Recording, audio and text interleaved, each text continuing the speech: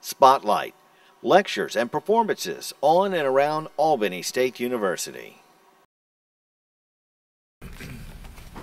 On behalf of our President, Dr. Freeman, and our Albany State University family, I would like to welcome you to today's lecture series presented by Mr. W. David Tarver. My name is Brandy Thompson, a freshman here at Albany State University, a dual major in forensics and mathematics, and a member of the Velma Fudge Grant Honors Program, and I have the honor of being your presider for today's events. So without further ado, I would like to ask Ms. Chelsea Basley to come up and give our introduction of the speaker, and following her, we will have Mr. W. David Tarver give his presentation. Please come in that order. My name is Chelsea Elise Basley, and I have the pleasure of introducing our keynote speaker for today, Mr. W. David Tarver.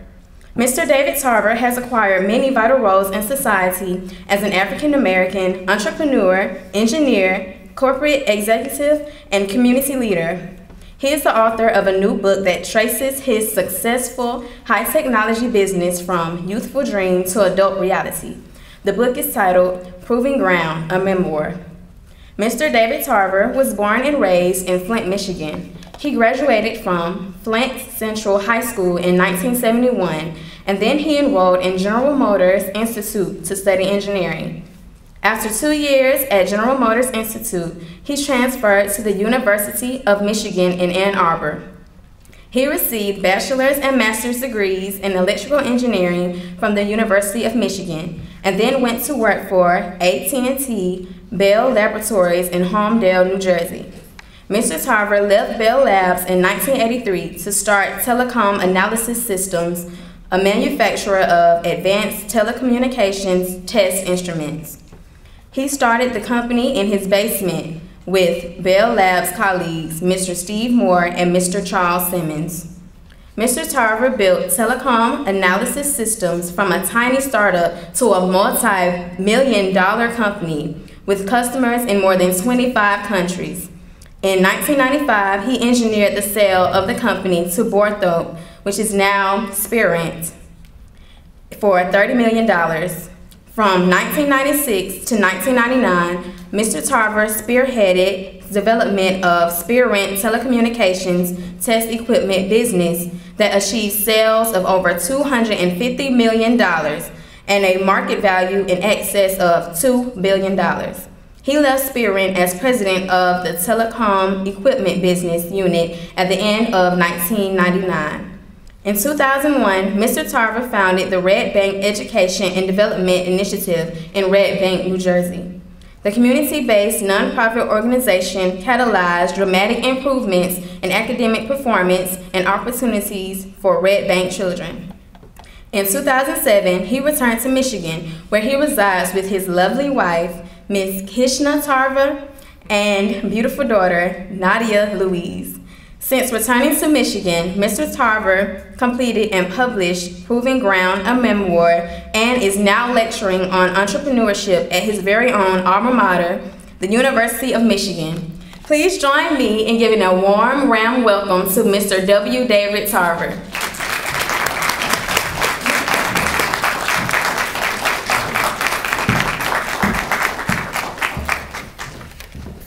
Thank you, Chelsea and Brandy, and it's really great to be here in Albany this morning. I've spent a lot of hot summers in Albany when I was growing up because I have people here, some of whom are coming in right now. Let me get this off of here. So, I'm going to talk to you this morning about my own journey through technology and race and business. Okay, so I'm going to allow some time for questions later, so I'm not going to take a lot of time with talking more than usual, but I also want to let you know that we can stay in touch after the presentation today. You can reach me through any of these mechanisms. The website for the book is provinggroundbook.com. And my own website is davidtarver.com, and you can reach me via email at davidtarver@davidtarver.com. So let's stay in touch. First thing I want to say is that this is home for me, and I don't mean it's home right now. It's not where I live right now, but this is where my family is from. This is a picture of my great-great-great-grandmother, Cassie Alexander. And Cassie Alexander was a slave here in Georgia. And she is the progenitor of my mother's side of the family. And my great-grandfather had a farm over in Camilla. And so a big branch of our family is based over in Camilla and Thomasville. And my father's side of the family is from the Albany area. So we have my father's people around here and up in Atlanta. And I understand that there's a Tarverville, Georgia, somewhere around here. I guess that's where the plantation was. So, again, I have deep roots here in Georgia. And I was born in 1953 up in Flint, Michigan.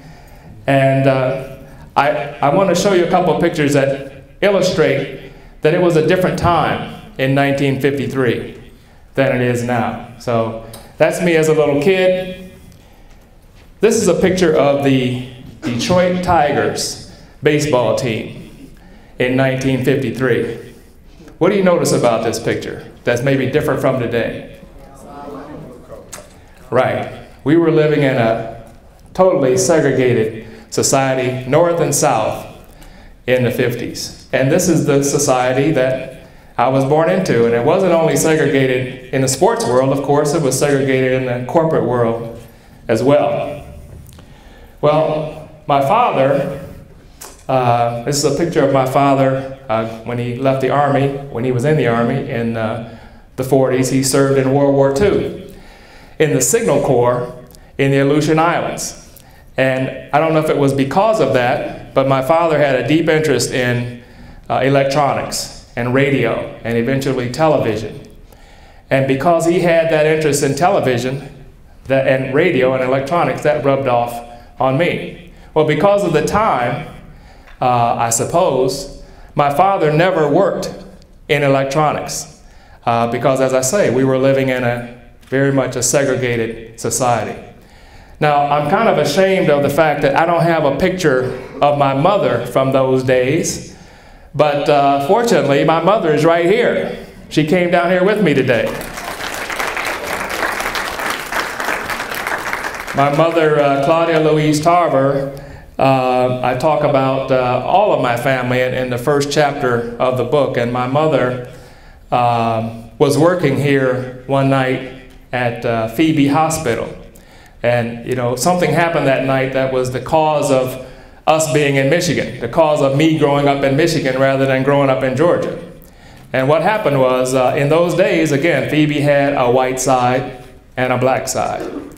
And my mother, who had graduated from the Grady School of Nursing, in those days it was called the Grady Colored School of Nursing, she was working as a registered nurse at Phoebe Hospital. And she had to go to the bathroom, bad. And so she figured she would just duck into a white bathroom that was nearby. And someone saw her coming out of that white bathroom, and she was severely reprimanded for that. And that's when she and my father decided to leave Albany and move up north. And they went to Flint, Michigan, and that's why I ended up growing up in Flint. So as a kid in Flint, again, because my father was so interested in electronics and had all kinds of gadgets and electronic components and books around the house, I became interested in electronics at home and started working on it. And I got involved in the local science fair in Flint. It's something that all the kids were encouraged to do in those days, but I thought that I had a project that was going to beat every other kid because, again, I was into electronics. And so I had a robot that I built in 1963 that had a photocell on it. A photocell was a brand new thing in those days. And if you would shine a light on the back of this robot, it would move. And so I convinced all of my friends that I was going to win first place in the Flint Area Science Fair in 1963. Well, as it turned out, I didn't win. I didn't place. I didn't come in the top 50. And needless to say, I was kind of upset. And I wondered why this was. Well, I was too young to worry about race being a cause of anything. I didn't really understand what was going on. But as it turned out, I learned a really hard lesson. And that lesson was about the scientific method. Who here knows about the scientific method or has heard about the scientific method? Okay. Well, the whole idea of the science fair was to teach us the scientific method. And I didn't use it. All I did was build a robot. Okay? And so scientific method says ask a question, form a hypothesis, design an experiment, record your results. Based on that, draw some conclusion. I didn't do that. I just said, see my cool robot. And so that taught me a very important lesson very early. So by the time I got to high school, I decided to try this science fair thing again. And I decided to go ahead and use the scientific method. And so in my senior year in high school, I actually was a finalist in the science fair. I was actually a finalist in the Flint Area Science Fair each of the 4 years of high school. But in senior year, my project dealt with the effects of gamma radiation on the characteristic curves of transistors. And as I say, I was a finalist. I ended up winning second place. Well, I took the picture from the front page of the Flint Journal. In those days, if you were a finalist in the science fair, they would print your picture on the front page of the paper. And this is the picture from that science fair, except that I colorized myself for emphasis. But if you notice, I didn't look pleased in that picture. And the fact of the matter is, I was quite upset because I thought I should have won first place, and I got second place. So, at the same time, this was high school, and this was the 60s, the late 60s, early 70s. And I had resolved at that time that I wanted my career to be in electronics, and that I wanted to start a company in the electronics field. And there were two things that were pushing me on and were giving me belief that I could do this. You saw the picture earlier of the Detroit Tigers, right? Well, this is the picture that was fused in my mind during the 60s, the civil rights movement. And my friends and I saw this, and in a lot of cases we participated in what was happening in the civil rights movement in our town. And we just felt like things were changing. And I was convinced that this was a trend, this was a huge wave in society that was going to make things different for me than they had been for my father. So I was convinced that if I wanted to start an electronics business or work in the field of electronics, I could do it. Things were different. Now, another thing that had happened that was a huge trend in society was a technological thing. Does anybody know what this picture depicts? I was in New Jersey at Middlesex County College, and none of the college students there knew what it was either. Because, I think if you're a certain age, if you're below a certain age, you don't know about this picture. If you're above a certain age, it's like iconic. These are the three guys who invented the transistor in 1947 at a place called Bell Laboratories. And the transistor gave rise to something called an integrated circuit. Integrated circuit gave rise to the microcomputer, and the microcomputer gave rise to, lo and behold, all these devices that we use every day, right? These things are full of computer technology. But it all started with these three guys at Bell Labs, because if there had been no transistor, there would be no cell phone. There would be no computers as we know them today.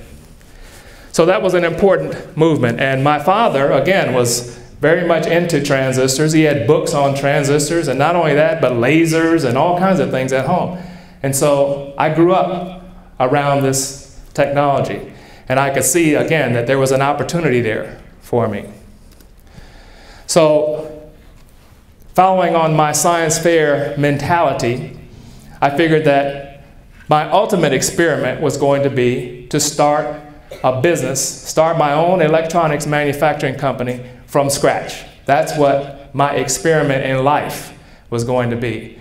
And in some ways, I didn't care one way or the other whether I succeeded. Of course I wanted to succeed, but I wanted to find out if it was possible to do this given the changes that had occurred in society.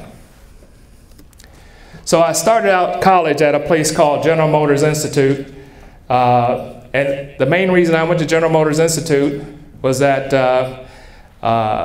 it was a place where you earned money working co-op assignments, and the money you made working co-op more than paid for your tuition and room and board. So in effect, it was free.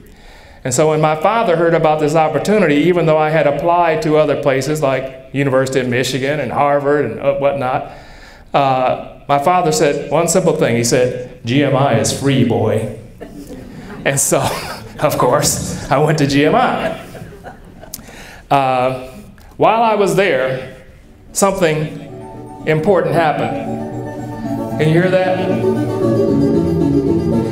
I was in the gymnasium at General Motors Institute one night. I just stumbled in there. I wasn't intending to go, and I heard this.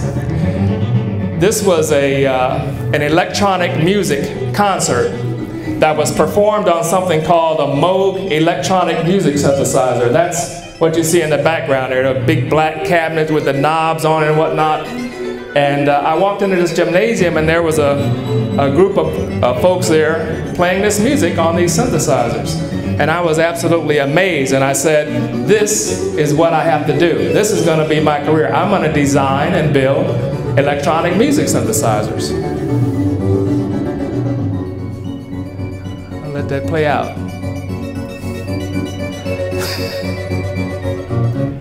Around the same time, my musical hero, who happened to be pretty much everybody's musical hero, Stevie Wonder, came out with this album called Talking Book.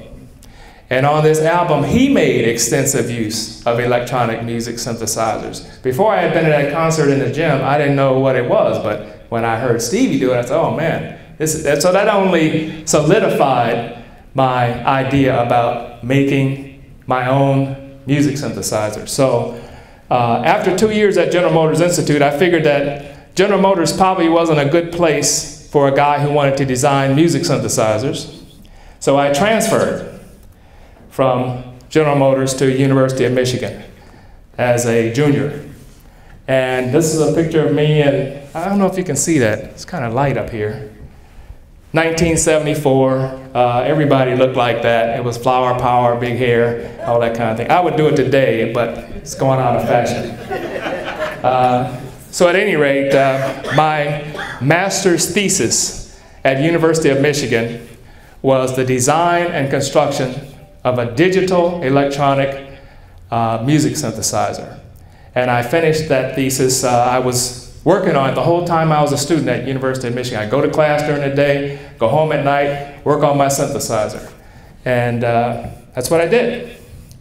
So when I graduated from University of Michigan, I got a job at the one place, the best place that you could go to work as an electrical engineer in those days, Bell Laboratories.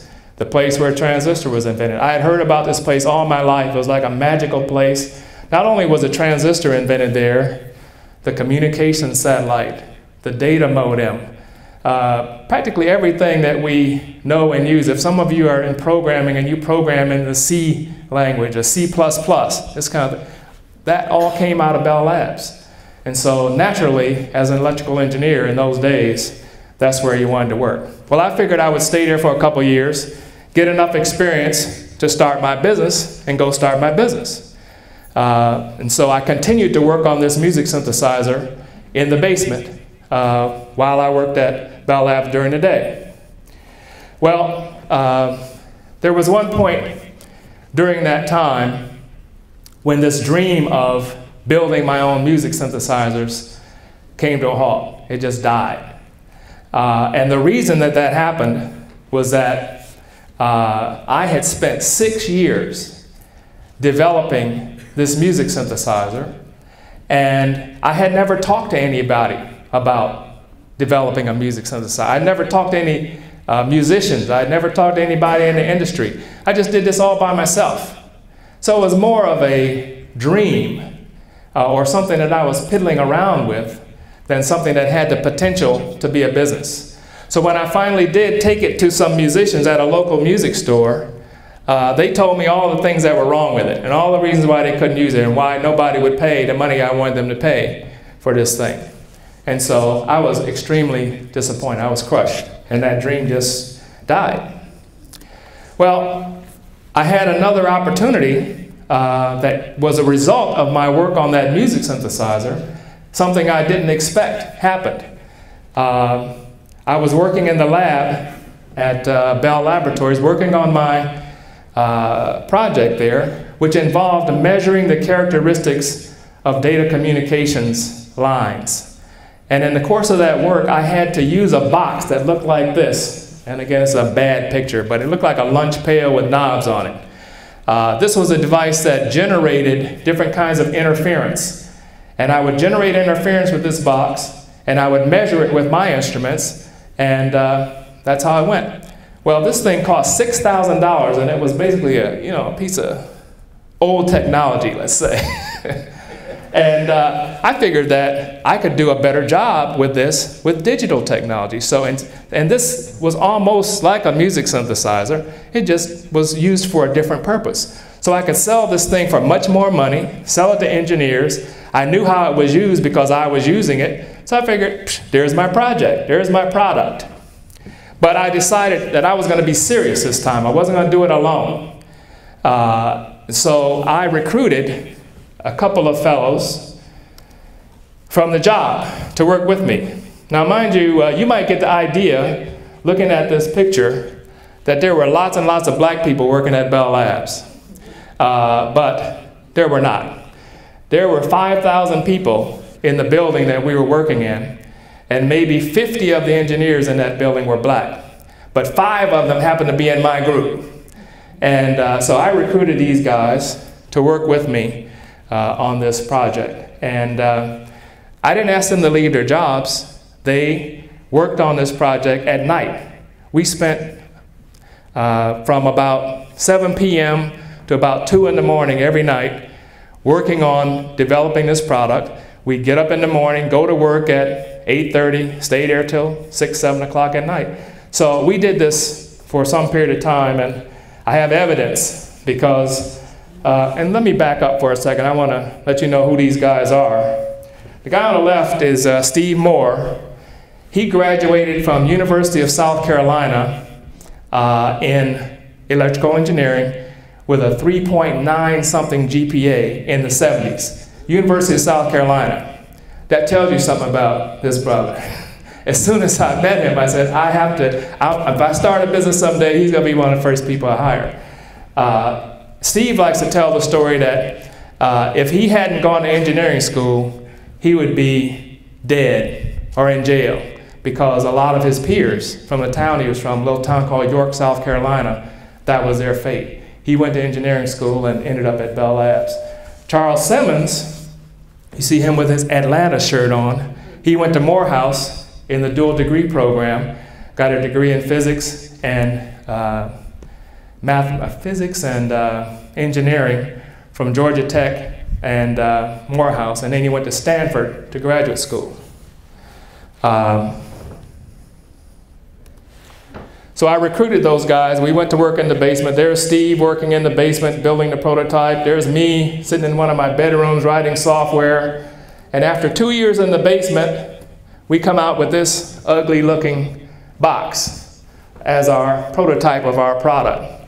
Well, it was an ugly looking box, but it had 9 microcomputers inside. It had all kinds of special purpose digital signal processing hardware. And it did what that ugly lunch pail box did, but it did it automatically and under digital control. And I'll skip through that, but after some more work, this is what it looked like. We had some industrial design done on the product. You have to pretty it up. We couldn't sell something that looked like that prototype. This is what the final product looked like. And we shipped our first product in 1984 from the basement. Well, that year of 1984 was an ugly year, that first year in business. I left Bell Labs in October of 1983 to finish the business plan, to get the financing lined up, to start working on a prototype. We formed a corporation in February of 1984, and at that point, Steve left Bell Labs. Now, Steve had just gotten married the previous summer, and his wife didn't marry him with the understanding that he was going to leave Bell Labs and come work in my basement. So there was some consternation there in the family, but his wife believed in him, and she allowed him to continue to be crazy with me. And then we shipped our first product in May of 1984, and in June we moved to our first commercial location. This was in a place called the Red Bank Mini Mall in Red Bank, New Jersey. We had a little 800 square foot place. On one side of us was a tanning salon, and on the other side was a travel agency, and here's a world headquarters of our electronics manufacturing business. And then in July, the other guy, Charles, got married, and he got promoted at Bell Labs. Well, in August, he leaves Bell Labs and comes to work in my basement. So I think the folks at Bell Labs thought that we were either crazy or something. But at any rate, we managed to get things going. We hired a few people, moved to yet another building. A couple years later, we moved to a big industrial park building. We developed more products through the 80s. We established international sales. This is a picture from my first trip to Japan in 1987. And we ended up selling more product in Japan some months than we did in the US. And we found, great reception there. Even though I was initially concerned about, how are these Japanese engineers going to respond to a young black engineer from a tiny company in America. We found that they were very receptive because the one thing that they cared about more than anything else was that we had worked at Bell Labs. And to them, Bell Labs was like the golden key. So this kind of shows what our sales did. We ramped up, those are the blue lines, they were the actual sales. The gold lines were what we projected. We ramped up pretty steadily through the 80s. We had a dip in 1992, which was a cause for a lot of concern. Then we developed a new product line in the area of testing wireless devices. Our previous products were involved in testing modems. And with that, the sales took off once again. I say it like this was all easy, but of course, there was a lot of crying and a lot of grief and a lot of losing hair involved in all of these things. So in 1995, we sold the company to a British outfit called Bowthorpe PLC for $30 million.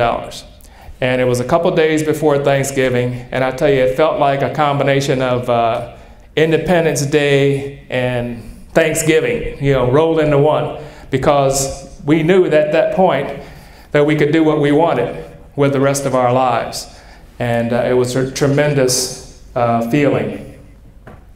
So what does this mean for you in particular? Again, as I said at the beginning, I started this as an experiment to see what was possible. And I think that we saw the results of the experiment in terms of what we did with this business. Well, what I think it means is that things have changed a lot in this country. There are some things that have changed. There are some things that haven't changed. But if you have something that you're passionate about, you can do it. And the things that it requires, in addition to that passion, is a deep expertise in some area. If you're going to start a business in some area, you need to know that as well as anyone else, better than most people. Okay, and that's what you're here for. That's why you go to class every day. That's why you do the homework sets. That's why you get co-op assignments, to get that deep expertise. Malcolm Gladwell says, he's a guy who wrote a book called The Outliers, to be an expert in something takes 10,000 hours of work. And so if you just tally up how much time have you spent, what do you spend your time doing? You know, if you spend your time getting expertise in some field that you're interested in that is saleable, then you're going to succeed. And if you spend your time on a variety of things or things that are not particularly productive, then you're going to reap the results of that. So it takes passion, it takes deep experience, it takes deep expertise rather, it takes determination, because people at every turn are going to resist you. It's not easy to go out and have a successful company. It's not easy to be successful in a corporate setting. You always get resistance. And so you have to realize that you're going to get that resistance, and you just have to plow through it. Okay? But you can't be deterred by the fact that you got resistance. It takes teamwork. I got nowhere trying to develop that music synthesizer by myself. But when I teamed up with Steve and Charles, we were able to make this thing happen. And it takes belief. You have to believe that you can do it. When it comes down to, you know, late at night, you're in the middle of some difficult situation, you don't know whether you're going to make it or not. If you don't believe you're going to make it, chances are you may not. So that's what I drew from that 12-year experience of building this company. The other thing I would say to people who think about starting a business is get started on some level. It's easier today than ever to do the research. You know, you have Google, you have all kinds of tools that you can use to get expertise. You have all kinds of online resources for getting information. So I say get started. And lastly, I'll say that in doing that, in getting started, I had a tremendous role model, because that's exactly what my father did. Even though he was denied a lot of the opportunity that he wanted or that other people had, he didn't let that stop him from pursuing his passion. And although my father never worked in the electronics field, never started a business, the fact that he did what he did is what enabled me to do what I did. So I always tell people, get started. You don't know where it's going to end up. It may not end up helping you. It may help somebody else. But the key is to get started and to be persistent in pursuing your goal. So thank you very much for coming today. I appreciate it.